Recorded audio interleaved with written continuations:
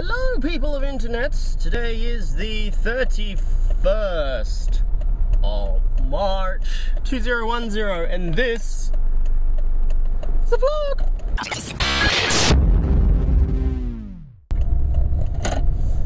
Hey people of internet, how you doing? Hope you guys are fine, and dandy and beautiful and full of pith and vinegar. It's piss and vinegar. Not quite sure exactly why people say pith and vinegar, because I went and did some research because I wasn't quite sure whether or not it was piss and vinegar or pith and vinegar, and apparently it's piss and vinegar. There you go. Pea and vinegar. Fuel lights on. That's not a good thing. Hey, how you doing? I've already asked that. Why do I always ask twice? I don't know. Stream of consciousness.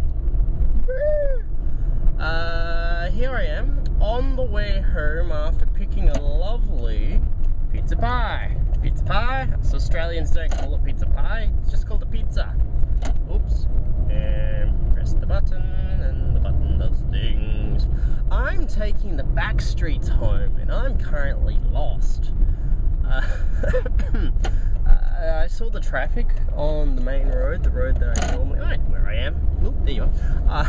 And it was a wee bit congested, so I thought I'd take the back streets. Thought I was lost, and then realised, oh, I'm not lost. I'm here, and that's a good thing. I'm not lost. Although this road is a bit congested as well. What's up with... Oh, well, it's after work, so naturally people are on their way home to have a lovely little shandy when they get home. Oh god, this pizza smells nice. I'm starved. I'm starving, Marvin.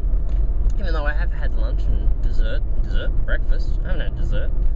I'm still hungry. What's up with pizzas these days? They're so goddamn expensive. And I'm not just saying that because I'm old and decrepit. Back in my day, pizzas used to cost 2 shillings, and if they didn't get them delivered to you in less than 30 minutes, you get them free.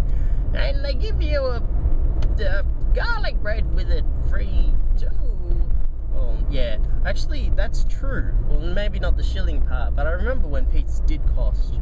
I think it was like, you spend $10, you get a 1.25 litre Coke, a garlic bread, and a large pizza, home delivered within 30 minutes for $9.95, I think the price was. Whatever happened to that?